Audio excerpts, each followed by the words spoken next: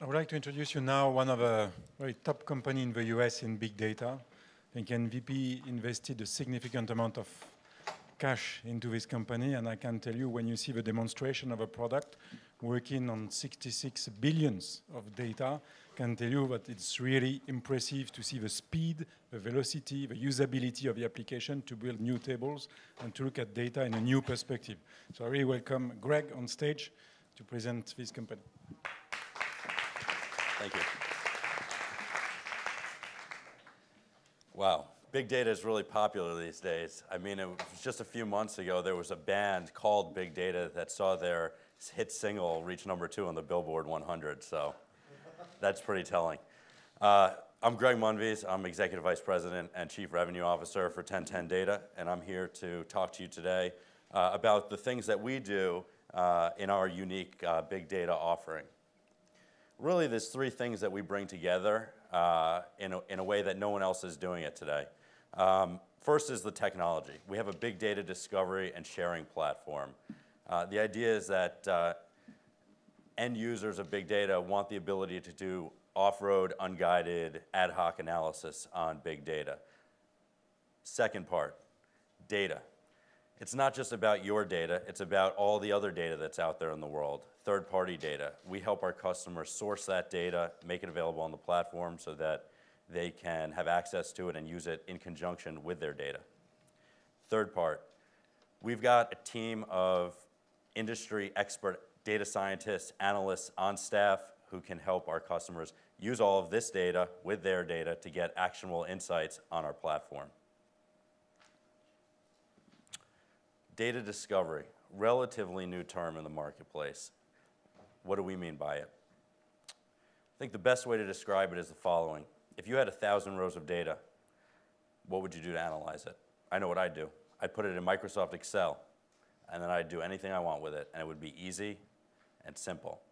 Problem is, there's no security, there's no data governance, and it doesn't work with big data. That's the whole point. Traditional technology stacks have great security if you implement it correctly. There's really good data governance, and they at least have the ability to store and access big data. They don't have the ability typically to do unguided off-road ad hoc analysis on that data. Additionally, you would need to cobble together typically 4 or 5 different solutions, pieces of software to create the solution that 4 to 5 pieces of software to create the solution that you're trying to create to solve the entire analytical process you're going through. The ETL tools can be complicated. The data warehouse can be a very significant endeavor. You often need teams of IT professionals to implement those to make the data useful and usable in BI tools for end users or in advanced analytical tools for modelers. And then, of course, you're probably going to want to visualize your data as well in some sort of visualization tool. 1010 Data takes the spreadsheet paradigm of Microsoft Excel with the industrial strength of the stack and brings it together.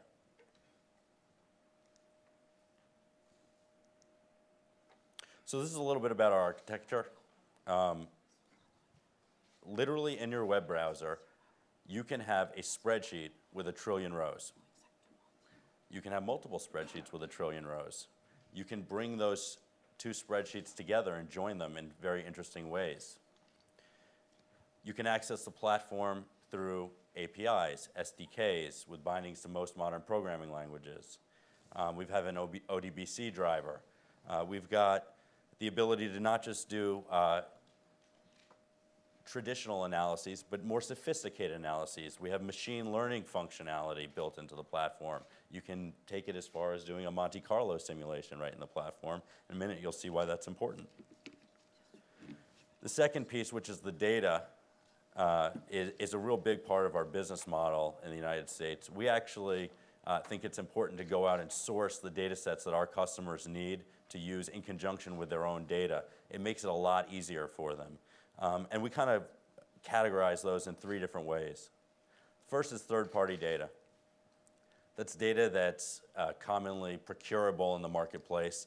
An example of that might be data from the New York Stock Exchange,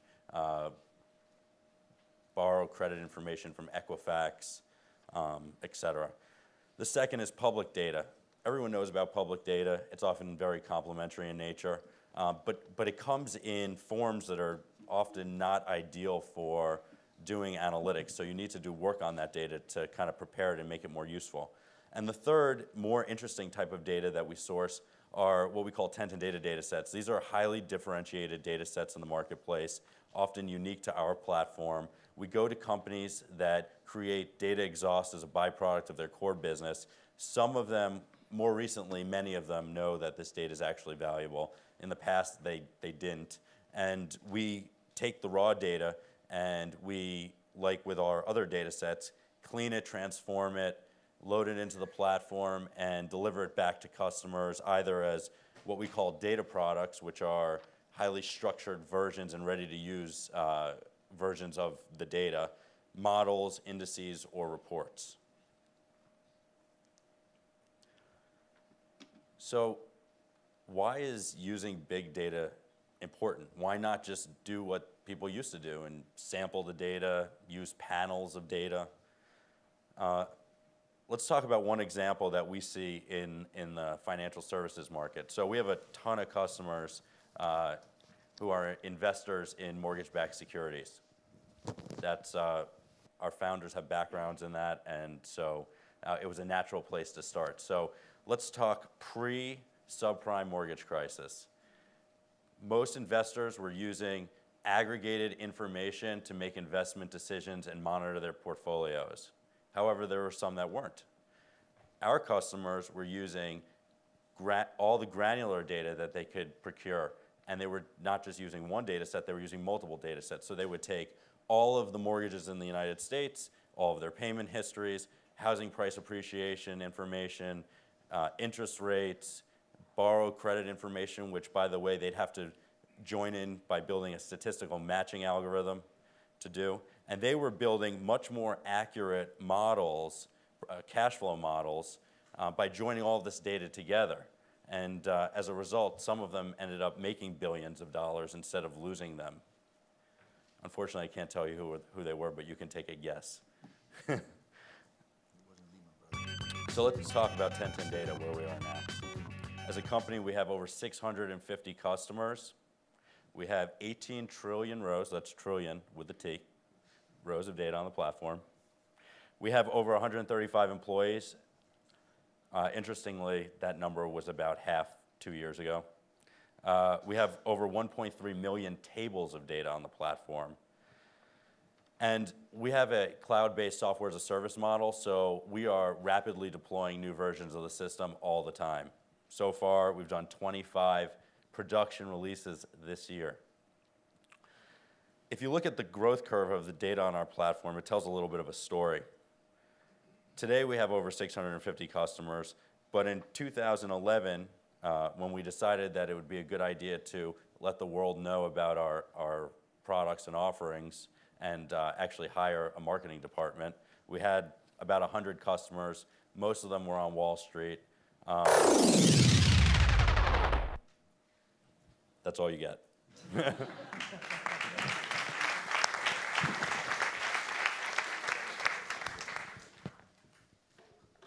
So let me try to understand the business model. So what you're doing is quite a lot. So meaning from raw data to clean up to transform to even interpret, or where do you stop there? And so what point the customer takes over? And second is, how do you charge a customer? Right. So there's a spectrum. We've got some customers that load all their own data on the platform, clean it, transform it right in the platform, and do all their own analysis. And we really just maybe support and answer a couple questions here and there. We've got other customers where we're literally running like their enterprise analytics platform.